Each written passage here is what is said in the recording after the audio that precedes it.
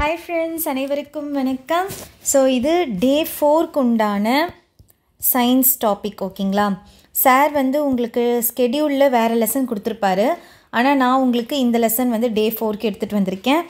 ஏன் எடுத்துகிட்டு வந்திருக்கேன் அப்படின்னா, நம்ம டே 3க்கு என்ன லெசன் பார்த்தோம்? மரபியல் பார்த்தோமா. ஸோ மரபியல் கூட வரக்கூடிய டாபிக் தான் வந்து இந்த பாடமும், சரிங்களா. ஸோ இப்போ நம்மளுடைய சயின்ஸ் சிலபஸ் பார்த்திங்கன்னா மரபியல் அப்படின்ட்டு ஒரு டாபிக் வந்து உங்களுக்கு கொடுத்துருப்பாங்க. அதுக்கு கீழே நம்ம 10th ஸ்டாண்டர்டில் இருக்க அந்த மரபியல் லெசனும் 10th ஸ்டாண்டர்டில் இருக்க இந்த உயிரின் தோற்றமும் பரிணாமமும் origin and evolution of life இந்த லெசனும் நீங்கள் படிக்கணும்.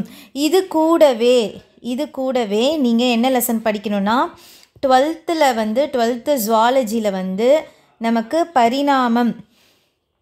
பரிணாமம் அப்படின்ட்டு எவல்யூஷன் அப்படின்ட்டு ஒரு பாடம் இருக்கும் ஓகேங்களா. எவல்யூஷன் அப்படின்ட்டு 12th ஜுவாலஜியில் அந்த பாடம் இருக்கும். அதையும் நம்ம படிச்சுக்கணும். இந்த மூணும் நீங்கள் படிக்கும்போது இந்த மரபியல் அப்படின்ற ஒரு டாபிக் வந்து நீங்கள் கம்ப்ளீட்டாக கவர் பண்ண முடியும். ஸோ இந்த பாடம் வந்து ரொம்ப ரொம்ப ரொம்ப ரொம்ப இம்பார்ட்டண்ட். உயிரின் தோற்றமும் பரிணாமமும் பாடம். ஏன்னா 2023ல் ரிப்பீட்டடாக வந்து உங்களுக்கு இந்த பாடத்திலிருந்து கொஷின் வந்து கேட்டுட்ருக்காங்க. உயிரின் தோற்றமும் பரிணாமமும் ப்ளஸ் 12th ஸ்டாண்டர்டில் இருக்க எவல்யூஷன் பாடத்திலிருந்து ரிப்பீட்டட் கொஷின்ஸ் வந்து நமக்கு கேட்டுட்ருக்காங்க. இந்த வீடியோ பதிவு, அதாவது இந்த டே 4க்கு உண்டான வீடியோ பதிவில் நம்ம இந்த லெசனுடைய box information, important points, book bag, அதுக்கப்புறமா டிஎன்பிசி கொஷின்ஸு, அது மட்டும் இல்லாமல் நம்ம 12th ஸ்டாண்டர்டில் இருக்க எவல்யூஷன் பாடத்துடைய புக் பேக்கும் நம்ம பார்த்துட போகிறோம். ஸோ தட் நம்ம மரபியல் அப்படின்ற அந்த கம்ப்ளீட் டாப்பிக்கை வந்து நம்ம என்ன பண்ண போகிறோம்? முடிக்க போகிறோம். புரிஞ்சுதுங்களா? ஏன் வந்து நான் இந்த லெசன் எடுத்தேன்னா, நம்ம மரபியல் முடிச்சிட்டோம், கூடவே இதையும் பார்த்துட்டோம் அப்படின்னா உங்களுக்கு அந்த டாபிக் வந்து கம்ப்ளீட் ஆகிடும் அப்படின்ற ஒரு ரீசன் தான். ஸோ உங்களுக்கு ஒரு ஃபுல் ஃப்ளெஜ்டாக வந்து எல்லா கொஷின்ஸும் நம்ம பார்த்தா மாதிரி ஒரு திருப்தி கிடைக்கும், சரிங்களா. வித் நோ ஃபர்தர் டிலே நம்ம வந்து பாக்ஸ் இன்ஃபர்மேஷனுக்குள்ளே போயிடலாம் ஓகேங்களா. ஃபஸ்ட்டு பாருங்கள், சடுதி மாற்றம் மற்றும் வேறுபாடுகளுக்கு இடையான தொடர்பு, relationship between mutation and variation. So என்ன ரெண்டுத்துக்கும் என்ன டிஃப்ரென்ஸ், அதாவது ரிலேஷன்ஷிப் வேறுபாடு என்ன அப்படின்ட்டு பார்த்தீங்கன்னா, பரிணாமம் என்பது சடுதி மாற்றம் மற்றும் வேறுபாடுகள் ஆகிய 2 நிகழ்வுகளை உள்ளடக்கியது ஓகேங்களா. பரிணாமம்னா என்னது? எவல்யூஷன். இதில் வந்து ரெண்டுமே இருக்கும், மியூட்டேஷனும் இருக்கும், வேரியேஷனும் இருக்கும் அப்படின்ட்டு சொல்கிறாங்க. நெக்ஸ்ட்டு, டிஎன்ஏ இரட்டிப்பாதலின் போது ஏற்படும் பிழைகள் அல்லது யூவி கதிர்கள் அல்லது வேதிப்பொருளோடு தொடர்பு கொள்ளும் போது சடுதி மாற்றம் ஏற்படுகிறது. ஸோ டிஎன்ஏல வந்து ஏதாவது எரர் வந்துச்சோ, இந்த எரர் எப்போ வரும்? இந்த இதில் இல்லை ஒரு யூவி ரேஸோ இல்லை கெமிக்கலோ இல்லை ரெப்ளிகேஷன் வரும்போது, ஏதாவது யூவி கதிர்களோ இல்லை வந்து ஒரு கெமிக்கல் வேதிப்பொருளோடு சேரும்போது என்ன நடக்குது? நமக்கு மியூட்டேஷன் வருது, சடுதி மாற்றம் ஏற்படுகிறது. சடுதி மாற்றம் வேறுபாடுகளுக்கு வழிவகுக்கிறது. ஒரு உயிரியல் மாற்றங்களை இது ஏற்படுத்துகிறது. அவ்வளோதான், சரிங்களா. ஸோ இதுதான் வந்து ரிலேஷன்ஷிப்பு, மியூட்டேஷனுக்கும் வேரியேஷனுக்கும் உள்ள ரிலேஷன்ஷிப்பு. ஸோ இதில் கொஷின் கேட்பாங்களா அப்படின்னு கேட்டால் கூற்று கொடுத்து கேட்கலாம் ஓகேங்களா. ஸோ இந்த மாதிரி நமக்கு கொஷின்ஸ் கேட்குறதுக்கு இந்த பாக்ஸில் வாய்ப்புகள் உண்டு. நெக்ஸ்ட்டு பாக்ஸ் பாருங்கள், வாழும் தொழில் உயிர் படிவங்கள், லிவிங் ஃபாசில்ஸ். இவை தற்போது உயிருள்ளவை. ஃபாசில்ஸ்னால் வந்து தொல்பொருள்கள் ஓகேங்களா. ஸோ இது வந்து பாருங்கள், வாழும் உயிர் படிவங்கள். ஸோ அப்போ இன்னமும் வந்து இதெல்லாம் இருக்குது, சரிங்களா. இவை படிவமாக மாறிய முன்னோரை போன்ற தோற்றத்தை ஒத்திருப்பதால் இவற்றை வாழும் தொல்லுயிர் படிவங்கள் என்கிறோம். எக்ஸாம்பிள் கேட்கலாம். give an example. What is an example of living fossil? அதாவது வாழும் தொல்லுயிர் படிவங்களின் எடுத்துக்காட்டு எது அப்படின்ட்டு ஒரு 4 கொடுத்துட்டு கேட்கலாம். அப்போ இது நம்ம எல்லாம் ஞாபகம் வச்சுக்கணும். ஜிங்கோ பைலோப்பா. ஓகேங்களா, ஜிங்கோ பைலோப்பா. இது வந்து நீங்கள் என்ன ஞாபகம் வச்சுக்கணும், நல்லா ஞாபகம் வச்சுக்கணும். லிவிங் ஃபாசில்ஸ் ஜிங்கோ, ஃபாசில்ஸ் கிங்கோ, கிங்கோ நல்லா ஞாபகம் வச்சுக்கோங்க. ஓகேங்களா. நெக்ஸ்ட்டு இது இந்த பாக்ஸ் இன்ஃபர்மேஷன் முடிச்சாச்சு. நெக்ஸ்ட் பாருங்கள், புவி அமைப்பு கால அளவை என்றால் என்ன? புவி அமைப்பு கால அளவை என்றால் என்ன? What is the ஜியாலஜிக்ஸ் time scale? So புவி அமைப்பு கால அளவை என்பது பாறை அடுக்குகளின் அமைப்பினை கால வரிசைப்படுத்தி அறிந்து கொள்ளும் முறையாகும். ஸோ இப்போ இது ஜியாலஜிக்கல் டைம் ஸ்கேல்னால் என்னன்னு சொல்கிறாங்கன்னு பாருங்கள். It's a chronological dating that relates the geological rock strata to time. It is used by geologists, paleontologists and other earth scientists to describe the timing and relationship of event.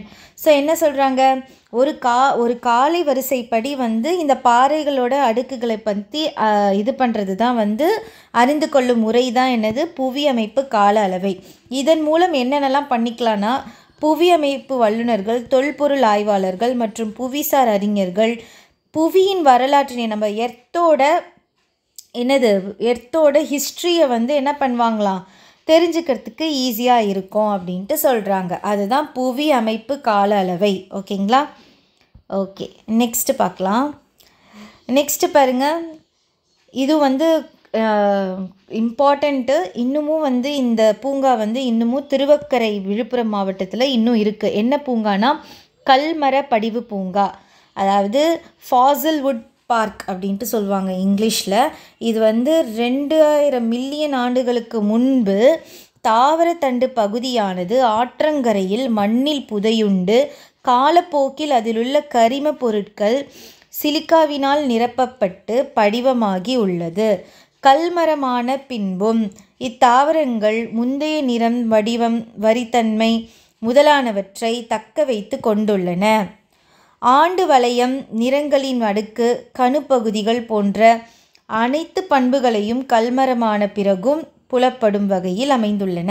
So இந்த particular இந்த பூங்காவுக்கு நீங்கள் போய் இப்பயும் பார்த்தாலும் இந்த மரங்கள்லாம் வந்து அப்படியே வந்து பாதுகாத்து வச்சுருக்காங்க.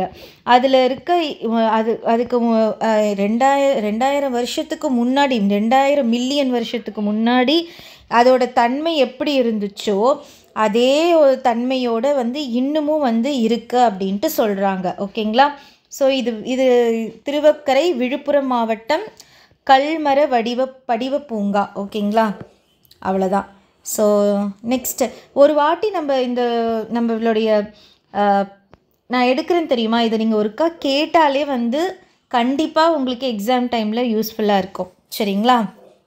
அதனால தான் வந்து எப்படியாச்சும் பாக்ஸ் இன்ஃபர்மேஷன் ப்ளஸ் புக் பேக்கனாச்சும் உங்களுக்கு நான் கண்டிப்பாக முடிக்கணுன்ட்டு இம்பார்ட்டண்ட் பாயிண்ட்ஸோடு சேர்த்து நான் முடிச்சிட்ருக்கேன். ஓகே, நெக்ஸ்ட்டு பாருங்கள்.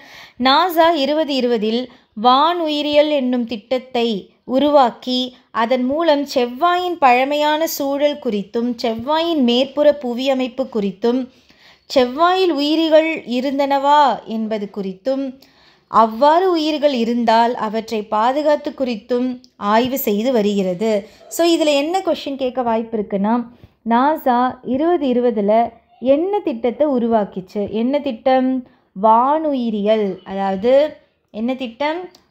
It's developing the Mars 2020 astrobiology to investigate and ஆஸ்ட்ரோபயாலஜிக்கலி relevant ஏஷியன்ட் environment on Mars. ஓகேவா. செவ்வாயில் வந்து என்ன திட்டத்தை உருவாக்குச்சு?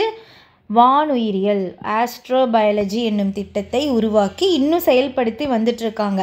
மார்ஸில் வந்து யாராவது வாழ முடியுமா, அப்படி வாழ்ந்திருந்தால் எப்படி அவங்க வாழ்ந்திருக்காங்க, அந்த மாதிரிலாம் வந்து பாதுகாப்பு குறித்து ஆய்வு வந்து இன்னும் செஞ்சு வந்துட்டுருக்காங்க. ஸோ இதோட நம்ம பாக்ஸ் இன்ஃபர்மேஷன் வந்து இந்த லெசன் முடிக்கிறோம். நெக்ஸ்ட்டு வந்து இம்பார்ட்டண்ட் ஹைலைட்டட் பாயிண்ட்ஸ். ஓகேங்களா, பார்த்துடலாம்.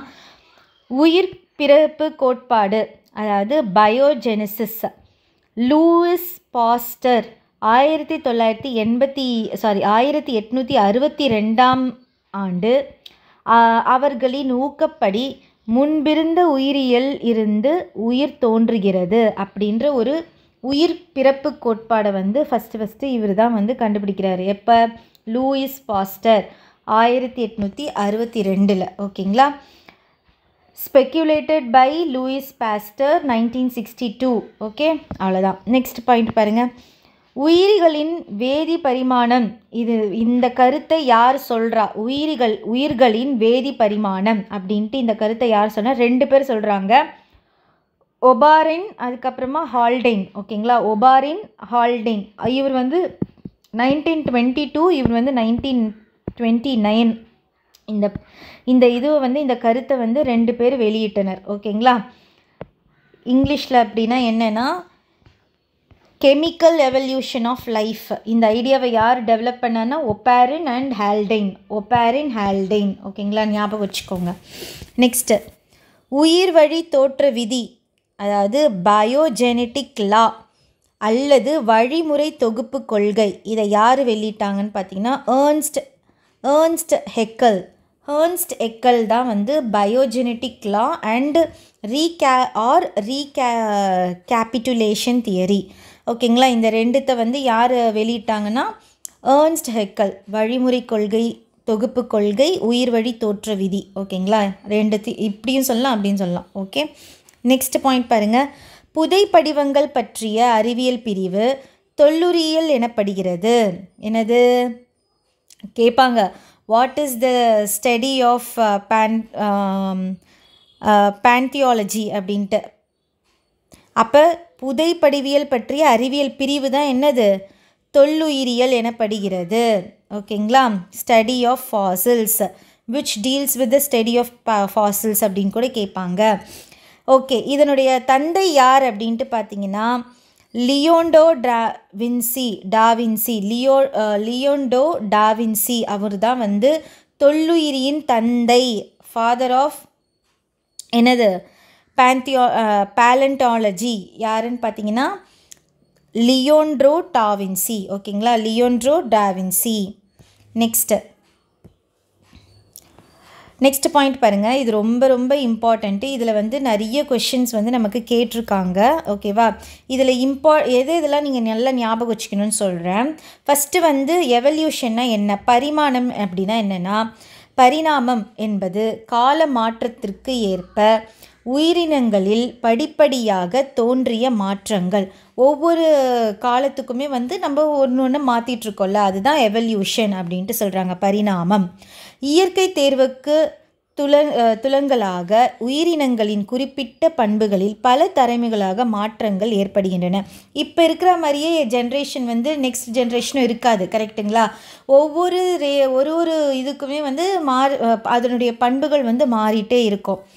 இந்த மாற்றங்கள் காரணமாக புதிய சிற்றினங்கள் உருவாகின்றன.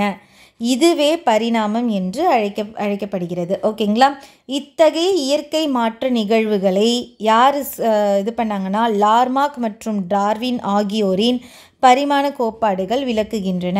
So natural changes theory of evolution வந்து யார் பண்ணா அப்படின்னா லார்மாக் அண்ட் டார்வின். ஓகேங்களா, நெக்ஸ்ட்டு இதுதான் மெயின். யார் இந்த தியரி எவல்யூஷன் ஆஃப் தியரி வந்து யார் எடுத்துகிட்டு வந்தாங்கன்னா லார்மாக் அண்ட் டார்வின். நெக்ஸ்ட்டு லார்மாக்கின் பரிணாம கோட்பாடுகள் எந்த ஆண்டு வந்துச்சுன்னா 1809 ஆண்டு. எந்த புக்கில் வந்திருக்கு? ஃபிலாசபிக் ஜுவாலஜிக். ஓகேங்களா, ஜுவாலஜிக் என்ற நூலில் வெளியிடப்பட்டது. இது மரபு வழியாக பெறப்பட்ட பண்புகளின் கோட்பாடு அல்லது பயன்பாடு மற்றும் பயன்படுத்தாமை கோட்பாடு அல்லது லா மார்க்கிம் என பிரபலமாக அழைக்கப்படுகிறது. ஸோ இதுக்கு இவ்வளோ பேர் இருக்குது.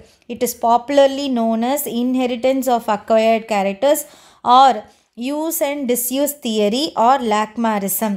ஸோ இப்போ இது கூட கேட்பாங்க, யூஸ் அண்ட் டிஸ்யூஸ் தியரி வந்து யாரோட கோட்பாடு அப்படின்ற கூட கேட்கலாம். அதாவது பயன்பாடு மற்றும் பயன்படுத்தாமை கோட்பாடு யாருடையது அப்படின்னு கூட கேட்கலாம். யாருது? லார்மார்க். ஓகேங்களா, நெக்ஸ்ட் பாயிண்ட் பார்க்கலாம். டார்வின் இயற்கை தேர்வு கோட்பாடை வெளியிட்டார். யார்? டார்வின் தான் டெவலப் பண்ணார். Develop the theory of natural selection. யார்? டார்வின். இயற்கைனாலே டார்வின் அப்படின்ட்டு ஞாபகம் வந்துடணும். ஓகேங்களா, நெக்ஸ்ட் பாயிண்ட் பார்க்கலாம். டார்வின் தன்னுடைய பதிவுகளையும் முடிவுகளையும் சிற்றினங்கள் தோற்றம் அதாவது ஒரிஜின் ஆஃப் ஸ்பீசிஸ் என்ற பெயரில் 1859 ஆண்டு வெளியிட்டார். ஸோ ஒரு புக்கு வந்து அவர் வெளியிடுறாரு. என்னது பப்ளிஷ் பண்ணுறாரு? Origin of species. அப்போ the book origin of species published by யார் வெளியிட்டார் அப்படின்னு கேட்டால் டார்வின் தான். அதுதான் ஆன்சரும் டார்வின் தான். ஓகேங்களா, ஞாபகம் வச்சுக்கோங்க நல்லா. ஓகே, நெக்ஸ்ட்டு பாருங்கள், நெக்ஸ்ட் பாயிண்ட் பாருங்கள். பாலியோபாட்னி தொல் தாவரவியல் என்ற சொல் கிரேக்க மொழியிலிருந்து உருவாக்கப்பட்டது. பாலியன்னா தொல் என்னும் சொல்லின் பொருள் வந்து தொன்மையான எனவும் பாட்னினா தாவரவியல் என்னும் சொல் 279 உயிரின் தோற்றமும் பரிணாமமும் தாவரங்களை பற்றி படிக்கும் அறிவியல் எனவும் பொருள் தரும். சரிங்களா, இது என்ன சொல்கிறாங்கன்னா வந்து இந்த தொல்பொருளின் ஒரு பிரிவு வந்து இதன் மூலம் பல நூற்றாண்டுகளுக்கு முன் பூமியில் புதையுண்ட தாவர பாகங்களை பற்றி அறியலாம். ஸோ பாலியோபாட்னி வந்து நம்ம இது எதில் என்னெல்லாம் பண்ணலான்னா it deals with recovery and identification of plants. எவ்வளோ வருஷத்துக்கு முன்னாடி பூமியில் புதைஞ்ச தாவரத்தோட பாகங்கள் இதெல்லாம் பற்றி என்ன பண்ணலாம், நம்ம அறியலாம். அதை பற்றி படிக்கிறது தான் என்னது பாலியோபாட்னி. ஓகேவா? ஓகே, நெக்ஸ்ட்டு பாருங்கள். இது வந்து கொஷின் வந்து இப்படி கேட்பாங்க. ஃபாதர் ஆஃப் பாலியோபாட்னி யார்? காஸ்பர் மரியா வான் ஸ்டென்பர்க். ஓகேங்களா, Casper Maria van Sternberg father of பாலியோபாட்னி, தொல் தாவரவியலின் தந்தை. ஓகேங்களா, அவ்வளோதான். இதுதான் இதில் மெயின். ஓகே, நெக்ஸ்ட் வந்து இந்திய தொல் தாவரவியலின் தந்தை யார் அப்படின்னா ஃபாதர் ஆஃப் இந்தியன் பாலியோபாட்னி வந்து பீர்பால் சஹானி. ஓகேங்களா, யார்? பீர்பால் சஹானி. இந்த ரெண்டும் ரொம்ப ரொம்ப இம்பார்ட்டண்ட்டு. அதனால தான் இந்த பாயிண்ட்டும் எடுத்துகிட்டு வந்திருக்கேன். சரிங்களா, ஓகே, நெக்ஸ்ட்டு பார்த்துடலாம். கடைசி ஒரு இது இங்கே பாருங்கள். கதிரியக்க கார்பன் கால அளவு முறை radio active carbon C4 dating இதை யார் வந்து டிஸ்கவர் பண்ணாங்க அப்படின்னா WF லிபி. ஓகேங்களா, WF லிபி C14. ஓகேங்களா, லிபி C14 carbon radio active carbon dating method யார் வந்து கண்டுபிடிச்சா அப்படின்னா WF லிபி. ஓகே, நெக்ஸ்ட்டு பாருங்கள். வட்டார இன தாவரவியல் அதாவது எத்னோபாட்னி அப்படின்ட்டு சொல்லுவாங்க. வட்டார இன தாவரவியல் என்பது ஒரு குறிப்பிட்ட பகுதியில் உள்ள தாவரங்கள் அப்பகுதியில் உள்ள மக்களுக்கு வழியாக எவ்வாறு பயன்படுகிறது என்பதை பற்றி அறிவதாகும். ஸோ எத்னோபாட்னின்னா அந்த பர்டிகுலர் ரீஜனில் இருக்கிற பிளான்ஸ் வந்து அந்த பர்டிகுலர் மக்களுக்கு எப்படிலாம் வந்து ட்ரெடிஷ்னலாக வந்து அவங்களுக்கு தலைமுறையாக வந்து அது வந்து எப்படிலாம் பயன்படுது அப்படின்றதுக்கு தான். இதை ஃபஸ்ட்டு இந்த எத்னோபாட்னி ஃபஸ்ட்டு யார் வந்து அறிமுகப்படுத்தினார்னா JW ஹார்ஷ்பெகர். ஓகேங்களா, JW ஹார்ஷ்பெகர் அவர் தான் வந்து ஃபஸ்ட்டு வந்து இந்த தாவரவியல் வட்டார இன தாவரியல் அப்படின்ற ஒரு சொல்லை வந்து ஃபஸ்ட்டு அவர் கண்டுபிடிச்சார். அவ்வளோதான். ஸோ இது நல்லா ஞாபகம் வச்சுக்கோங்க. Ethnobotany. Okay, JW ஹார்ஷ்பெகர். Okay, so அவ்வளோதான். இதோட வந்து உங்களுக்கு இம்பார்ட்டண்ட் பாயிண்ட்ஸ்லாம் இந்த லெசன் முடியுது. இது பார்ட் 1 வீடியோ. இந்த லெசனுடைய பார்ட் 1 வீடியோ. எந்த லெசனு? உயிரின் தோற்றமும் பரிணாமமும். ஓகேங்களா, இந்த பார்ட் 1ல் நம்ம இதெல்லாம் பார்த்துட்டோமா? பார்ட் 2ல் நம்ம என்ன பார்க்க போகிறோம் அப்படின்னா நம்ம ப்ரீவியஸ் இயர் கொஷின் அதாவது 2022 அண்ட் 2023ல் கேட்கப்பட்ட கொஷின்ஸ்லாம் பார்க்க போகிறோம். ப்ளஸ் புக் பேக், இந்த லெசனுடைய புக் பேக்கு ப்ளஸ் எவல்யூஷன் அதாவது 12th ஸ்டாண்டர்டில் எவல்யூஷன் அப்படின்ட்டு ஒரு பாடம் இருக்குது, பரிணாமம் அப்படின்ட்டு. ஓகேங்களா, அந்த பாடத்தில் இருக்க புக் பேக்கும் பார்க்க போகிறோம். ஓகே, ஸோ இது பார்க்கும்போது உங்களுக்கு வந்து ஒரு சாட்டிஸ்ஃபேக்ஷன் இருக்கும். நம்ம எதுவுமே பார்க்காம போகிறதுக்கு இவ்வளோ நம்ம பார்த்துருக்கோம் இந்த டாப்பிக்கில் அப்படின்ற ஒரு சாட்டிஸ்ஃபேக்ஷன் இருக்கும் முடிக்கும்போது. ஓகேங்களா, வித் தட் நோட் நம்ம வந்து இந்த ஃபஸ்ட்டு பார்ட் வந்து நம்ம கம்ப்ளீட் பண்ணுறோம். அடுத்தடுத்த வீடியோ பதிவில் உங்களை சந்திக்கும் வரை உங்களிடமிருந்து விடைபெறுவது உங்கள் ஷோபா. நன்றி.